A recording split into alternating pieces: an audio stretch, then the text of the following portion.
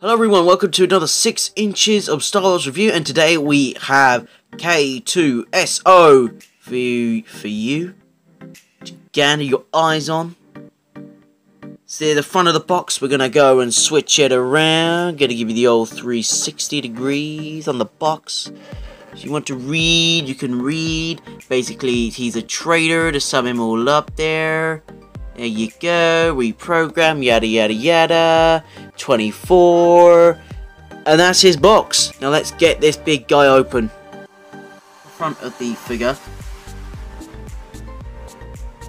And there is so much articulation in the figure. You have all your 12 points. Everything moves. I mean, you have to kind of loosen up the neck and head joint a little bit, so it can get a little stiff. You can see it's a little bit different. Try and get the camera to focus. It's a little bit different, but the paint job on here is really good as well. Phenomenal paint job. They made him look battle worn as well, which is great. And you can see he's got the kind of snowtrooper chest design going on. More battle damage, really good. The detailing on this figure is absolutely phenomenal. You guys have done an incredible job. Just want to point out here on the feet as well, you can see that it's clear through as well. You can see that. So which means he's going to have a bit of a weird leg kind of ankle joint, which we'll have to wait and see in the movie. Right, let's go and have a look, and let's turn this figure around. One side of the figure, you can see the side of his head and the neck joint, which is different, but it all moves on a kind of ball pivot movement. See the battle damage on there, on his chest helmet coming down. You can see there's the Imperial logo, which is starting to wear off. He's getting his paint starting to wear off on his arm as well.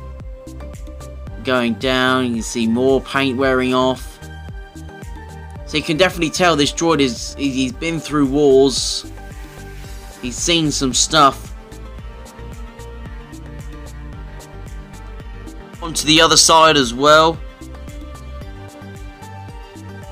More battle damage and paint going away. The same clear see-through plastic design in the joints as well. As you guys can see, just there where my finger is, just there. It's the same for the ankles as well. As you can see in the ankles. If you think that's something like that, look, you can see me finger through it. There we go. So it'll be interesting to see in the movie where we get a proper look at his build design. He's a lot less damaged on this side than he was the other side. But anyway, let's go and take a look at the back of the figure. Here's the back of the figure. You can see he has the same Stormtrooper design on the back as well. More paint wearing off. Once again, the detailing in this figure is 10 out of 10. I mean, it's probably one of the best figures I've owned in a while. I mean, it's phenomenal. I could not wait to get this figure out of the box. More battle damage on his ankles there, more paint coming away. I mean, I could just talk all day how great this figure is. And the main point of it would be the detailing. It's phenomenal. You've just got to own this figure. I mean, it's such a good job. Hasbro, you guys, well done on this figure. Absolutely well done. Well done. Fantastic job. Cannot believe it. Right, that is the back. Nothing else much to say. You've had a good look. Let's compare the sizes.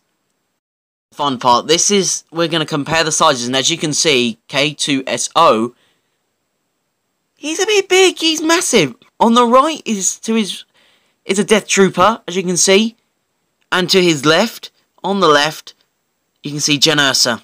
Now, she's probably one of the smallest figures out in this wave, and I thought the Death Trooper was going to be one of the biggest. You know, we got some mixed sizes in this wave so far, and K-2SO, whew, he's a big droid. You can definitely feel, you know, the height and you know, what the guys have to work with in the movie. So you can go into the movie and you will really, really, really know how big this guy was, this droid is.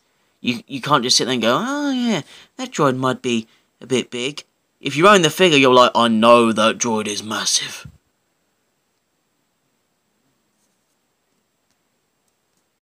Okay, so that is K-2SO review, the Blackseries from Hasbro, the new Rogue One wave.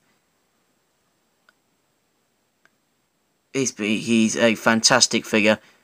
Great detailing all over, articulation great. He can stand perfectly well. The only downside is, it would be nice if it came with a little accessory, not a gun, but like something else. I don't know, an antenna or a radio pack or a backpack, you know. Anything, because this figure doesn't come with an accessory. You just get K-2SO on his little lonesome. He can hold weapons. He holds them pretty well.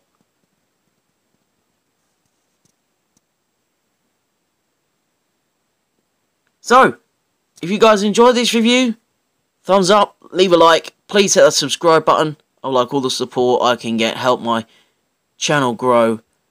If I don't see you in another review, then I'll see you on the end of the Death Star's laser beam. Goodbye. Let's go. Let's see who's next up for review. Captain Kazian.